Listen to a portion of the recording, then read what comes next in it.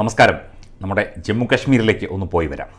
കശ്മീർ അവിടെ 370 അനുച്ഛേദം എടുത്തു മാറ്റിയ ശേഷം വളരെ ശാന്തമായ സാധാരണ ജനജീവിതം നയിക്കുന്ന സംസ്ഥാനമാണ്. നമ്മുടെ മാധ്യമങ്ങൾ അതൊന്നും റിപ്പോർട്ട് ചെയ്യില്ല എന്നുള്ളതാണ് വാസ്തവം. കശ്മീരിൽ ഒരു വൃദ്ധമാതാവ്, ഒരു മുത്തശ്ശി, 87 വയസ്സുണ്ട്.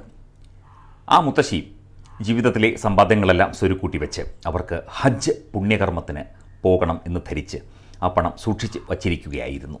ആ സമയത്താണ് ഇപ്പോൾ ഈ ഒരു കോവിഡ് ബാധ രാജ്യത്ത് ഉണ്ടാവുകയും വിവിധ പ്രദേശങ്ങളിൽ ലോക്ക്ഡൗണുകൾ പ്രഖ്യാപിക്കുകയും ദുരിതാശ്വാസ ക്യാമ്പുകളും അങ്ങനെയുള്ള സംഭവങ്ങളൊക്കെ ആ പ്രദേശത്ത് കശ്മീരിലും ഇത്തരത്തിലുള്ള നിയന്ത്രണങ്ങൾ ഉണ്ട്. ബീഗം ഖാലിദ എന്നാണ് ഈ അമ്മയുടെ പേര്, ഈ വൃദ്ധമാതാവിൻ്റെ പേര്.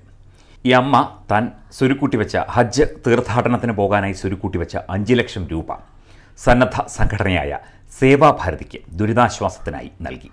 ജമ്മു ആൻഡ് കശ്മീർ ബാങ്കിൻ്റെ 5 ലക്ഷം രൂപയുടെ ചെക്കാണ് ഈ അമ്മ നൽകിയത്. ഈ അമ്മ ഇത്രയും കാലം കഷ്ടപ്പെട്ട് അവനവൻ്റെ മക്കൾ കൊടുക്കുന്ന പണമൊക്കെ സൂക്ഷിച്ചു വെച്ച് അങ്ങനെ ഈ ഹജ്ജ് കർമ്മത്തിന് പോകാനായി തയ്യാറെടുത്തിരിക്കുകയായിരുന്നു. അപ്പോഴാണ് ഈ വ്യാധി, ഈ ബുദ്ധിമുട്ടൊക്കെ ഉണ്ടായത്. അപ്പോൾ അവർ ആലോചിച്ചു, ഇത് ഒരു നല്ല കാര്യത്തിന് വിനിയോഗിക്കണം, ജനനന്മയ്ക്കായി ഇത് വിനിയോഗിക്കണം. ആ നന്മ മനസ്സ്, ആ അമ്മ മനസ്സാണ് നാം കാണുന്നത്. ഒരു രാജ്യത്തെ സ്നേഹിക്കുന്ന, രാജ്യത്തെ ജനങ്ങളെയും ജനസമൂഹത്തെയും ഹൃദയത്തോട് ചേർത്ത് വയ്ക്കുന്ന ബീഗം ഖാലിദ എന്ന ആ അമ്മയുടെ മനസ്സാണ് നമ്മൾ കാണേണ്ടത്.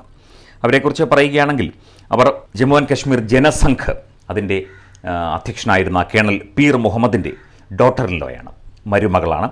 മാത്രമല്ല അവരുടെ അച്ഛൻ കേണൽ അബ്ദുൾ റഹീം ഖാൻ, മഹാരാജാസ് ആർമി, മഹാരാജാവിൻ്റെ പട്ടാളം ജമ്മു ആൻഡ് കശ്മീർ. മാത്രമല്ല അവരുടെ ഒരുപാട് ബന്ധുക്കളും വേണ്ടപ്പെട്ടവരുമൊക്കെ രാജ്യത്തെ സേവിക്കുന്നതിനായി സൈനിക ജീവിതം തിരഞ്ഞെടുത്തവരാണ്.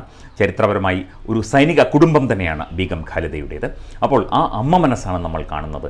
ആ നന്മയുടെ, ആ പുണ്യപ്രവൃത്തിയുടെ ആ ഒരു അനുഭവം, അത് എത്ര ഒരു നാടിനു വേണ്ടി സ്വന്തം ജീവിതാഭിലാഷം സാധിക്കാനായി സൂക്ഷിച്ചു വെച്ച ആ പണം ഒരു രാജ്യത്തിനായി നൽകുക, ഒരു സന്നദ്ധ പ്രവർത്തനത്തിനായി നൽകുക എന്നുള്ളതാണ്. മാത്രമല്ല ഇതിനകത്ത് ഏറ്റവും പ്രധാനപ്പെട്ട കാര്യം RSSൻ്റെ രാഷ്ട്രീയ സ്വയം സേവക സംഘത്തിൻ്റെ സേവന വിഭാഗമാണ് സേവാഭാരതി.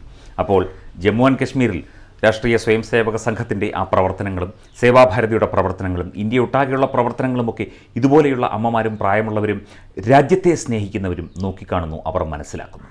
യഥാർത്ഥ രാജ്യസ്നേഹികളാണ് ഈ രാഷ്ട്രത്തിനു വേണ്ടി സ്വയം സേവിക്കാനിറങ്ങിയിരിക്കുന്ന രാജ്യത്തിൻ്റെ, ഭാരതത്തിൻ്റെ മക്കളാണ് ഈ സ്വയം സേവകർ എന്നുള്ള സത്യം കൂടി ഈ അമ്മ മനസ്സിലാക്കിയിരിക്കുന്നു എന്നാണ് ഇതിൽ നിന്ന് മനസ്സിലാകുന്നത്. തീർച്ചയായും അത് ശരി തന്നെയാണ്.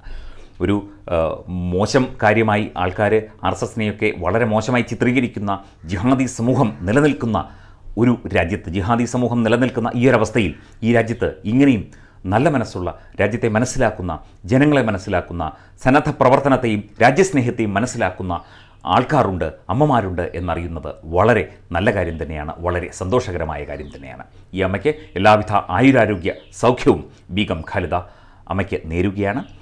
അടുത്ത തവണ തീർച്ചയായും താങ്കൾക്ക് ഹജ്ജിന് പോകാൻ, ആ പുണ്യ തീർത്ഥാടനത്തിന് പോകാൻ സാധിക്കട്ടെ, അതിന് ഈശ്വരൻ അനുഗ്രഹിക്കട്ടെ എന്നുകൂടി പറയുകയാണ്. കാരണം മാനവസേവ തന്നെയാണ് മാധവസേവ എന്ന ഭാരതീയ സംസ്കാരത്തിൽ ഊന്നിക്കൊണ്ട് ഈശ്വരൻ്റെ അടുത്തേക്ക്, ഈശ്വര സമക്ഷത്തിലേക്ക് പോകാൻ വെച്ച പണമെടുത്ത് രാജ്യസേവനത്തിനായി നൽകിയ ആ വലിയ മനസ്സിന് ഒരു ബിഗ് സല്യൂട്ട്. വെബ് ഡെസ്ക്, തത്വമൈ ന്യൂസ്.